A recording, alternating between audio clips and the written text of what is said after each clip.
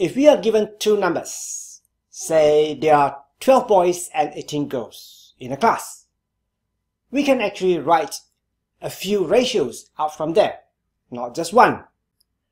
If that sounds not right to you, let's look at this example. There are 12 boys and 18 girls in a class. Write down the ratio of A. Boys to girls, B. Girls to boys, C. Boys to total students, D. Girls to total students.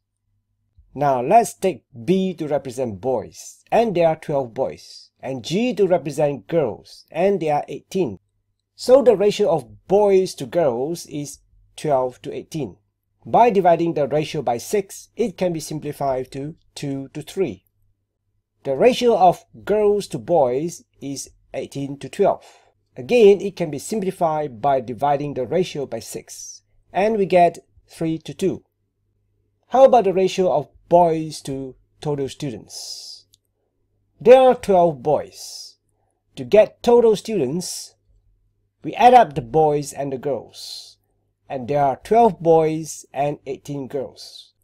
So the ratio of boys to total students is boys to boys plus girls, which is 12 to 12 plus 18, and we get 12 to 30.